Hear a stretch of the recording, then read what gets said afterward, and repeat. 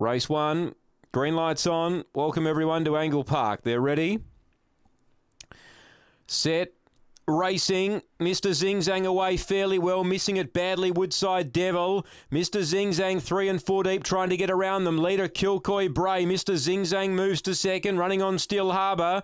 Then Demo Boy, Penny Belfast and Woodside Devil. In front was Kilcoy Bray. The middle Still Harbour goes to it though. Still Harbour from Kilcoy Bray and Mr. Zing Zang, who was very wide out.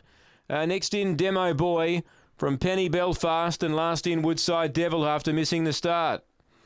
So Still Harbour in the middle for Kieran Corby, finishing the better from Kilcoy Bray, who led them up, and Mr. Zing Zang, who was out deep, tried to close off late but just couldn't get there.